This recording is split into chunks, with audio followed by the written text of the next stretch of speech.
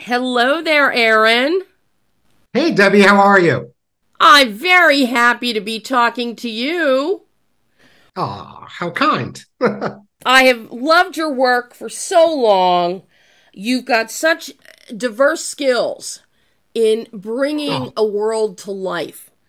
But boy, oh boy, did you bring the world of Candy Cane Lane to life here. it was a dream job. Dream job. I have already been told, Reggie has said this, Kelly has said this about him. You know, Reggie just wanted more than more. With that kind of direction, for you as a production designer, is that like carte blanche to just live out every Christmas fantasy that you had in terms of design? I am going to share something with you. Every time Reggie and I were in the conference room together, people eventually had to pull one of us out because we would just go double down and get it to where, like, it was the funnest collaboration I've experienced in a million years. Like, every idea would just get brought to a higher level. The game would get upped. But for someone like me, that is the greatest pleasure. So we were laughing and having fun.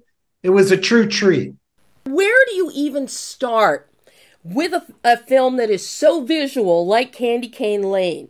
This is not one of your more subdued things like a Love, Simon or, you know, Kiss Kiss Bang Bang, which is a totally different style of production design. But where do you even start when you get the script for Candy Cane Lane and you see the 12 days of Christmas in a Christmas tree and they're all coming to life and you've got a whole neighborhood based on the El Segundo real Candy Cane Lane, and then you've got a Kringle house?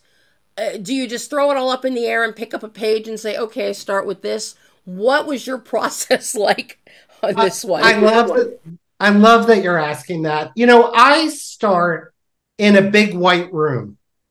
And it's my favorite moment on a movie. And what I do is I just kind of attack in all directions. And what happened to me on this movie that was a bit unique was my interview. Like I said earlier, when I'm with Reggie, it was always this collaborative back and forth idea. You know, we both, I have a strong comic book love. Reggie has this, you know, comic book reference like background. He as well was from that. We would just throw references and ideas back and forth. And what made this so unique was when I interviewed with images and thoughts and ideas that Reggie, in the interview, we were already talking like we were working together. So it was fantastic. And all of a sudden, things like, okay, you know, originally it was just the 12 days of Christmas decorations, but I pulled an image of a cutout lace Christmas tree with the 12 days in it. And then Reggie in the interview turns and goes, well, wait a minute, what if it moved? And then, you know, that became, what if it's a zoetrope? Every idea just grew that way. Oh, my. Yeah, it was really a very wonderful, look, I'll call it a Christmas miracle and just go with that. Talking about the 12 days of Christmas tree, did you physically build that? I did. Yes, actually, there are two versions because it undergoes a transformation. Right. And a lot of people look at that and they would be like, okay, that's a tree. The steel structure and the welding and the elements and the discs and like the amount of work that just goes into building one of those trees. I really don't want the audience to think about it, but oh my God. It's a lot of work. And then I remember the day after locking into the thing, we were like, okay, how are you going to travel that giant tree? And that's when the tuna can came up, which, you know, walking out of a department store and having a giant tuna can put on your car is quite a treat. I love that visual. Something that I really love and took note of with the tree itself and all of the individual cutouts around it for your, you know, your lords a leaping, ladies dancing, maids a milking. I love, you did this out of wood. Was this actually carved out of wood? Because that's exactly what it looks like as the pieces come out of the tree. Love that you're asking that. Okay. We found that the wood was going to be prohibitive and way too much. So they're actually foam discs that we then layered a wallpaper with wood grain, and they were illustrated so that it would look like they were that. Then we had to like scenic the insides to get that look. So the answer is they're not wood, but I'm really glad that you thought they were. I really did, because the camera picks up, Tom's camera work, it picks up the edging, you know, as the pieces come out within the tree structure itself, and you can see the wood grains that would be there. Yes. Oh, I love that you're saying that. You're making my day. Aaron, you have just blown my mind telling me it's not wood. That's how fantastic that is. Now, thank you so much. What I find interesting is a lot of the attention to the production design is spent on the street, the Candy Cane Lane street itself, the Kringle store, and scaled way back inside the Carver house. Yeah. I like that differential that you worked with. We've got way over the top with the Kringle store, which is very cute.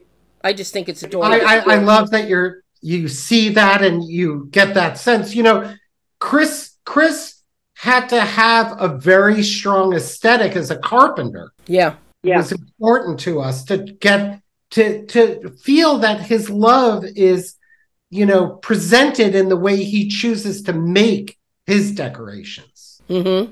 I really appreciate that you get that sense of that. Oh, and the garage, the way that you have the garage designed and then apportioned so that we see his craftsmanship, the fact that he is an artisan. Yeah.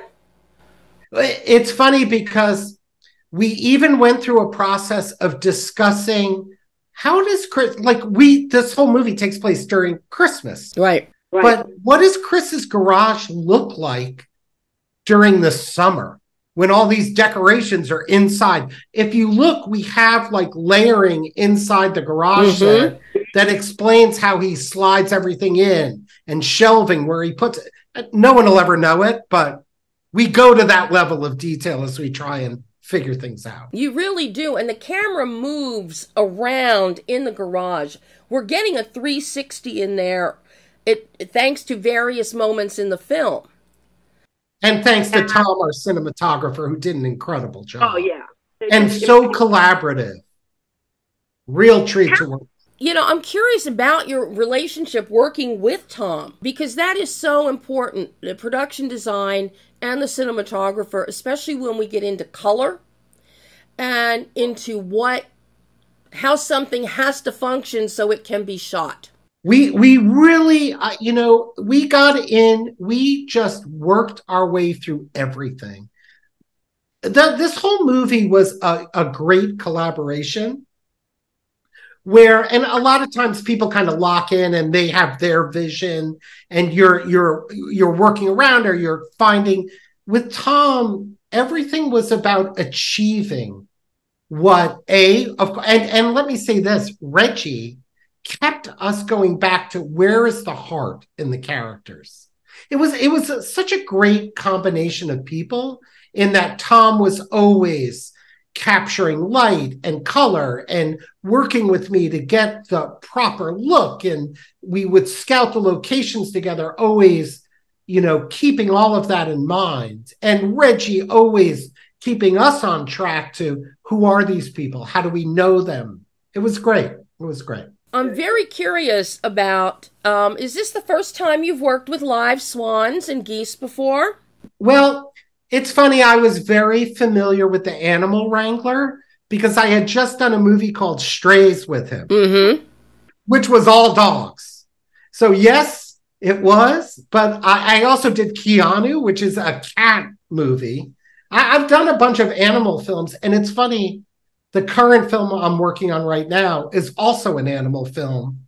I'm in the animal world. I'm finding, but I found that interesting from a production design standpoint. That in your design and in the locations selected, you had to consider swans in pools and walking around and geese. Oh, yes, I was familiar. Once again, Mark Forbes is like the top animal wrangler. He's an amazing person. So, we would work together and he was such a pleasure, and,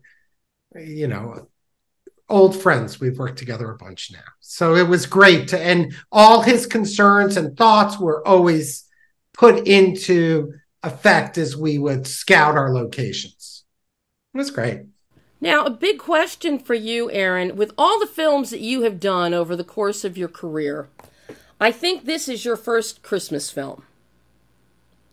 It isn't, actually. Kiss Kiss Bang Bang. Well, yeah, Kiss Kiss Bang Bang, yeah, it is kind of Christmassy, but I'm talking a real Christmas film. Well, I also did Paul Feig's first film, Unaccompanied Minors. Oh, that's right. Which is a Christmas film in an abandoned airport. And we took over a mall in Utah. But yes, and that was a long time ago. So, but yes, I'm a huge Christmas fanatic. It feels like every year at my house, I'm doing a Christmas movie. Uh-oh. Well, it sounds like you and Reggie were the perfect partnership here. Oh, forget it. Yeah. Oh, yeah.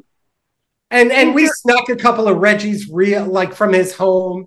If you look on the Christmas tree, I think there's a couple of special ornaments from his growing up. We all pulled stuff from our childhood. Charisse, our producer, had designed a bunch of beautiful ornaments that we put in the tree. It was great.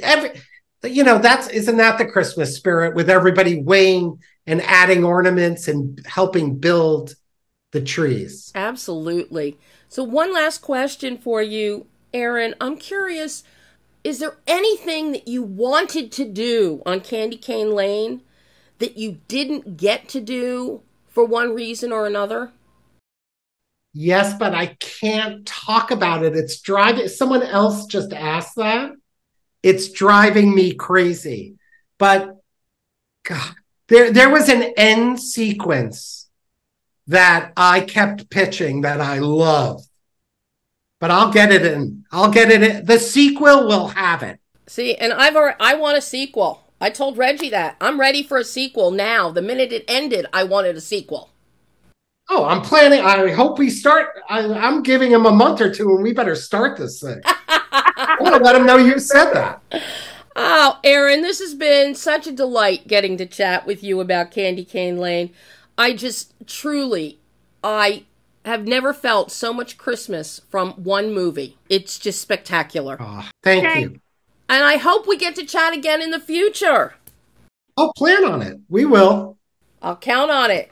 Thanks so much. Happy holidays. Same to you. Bye-bye.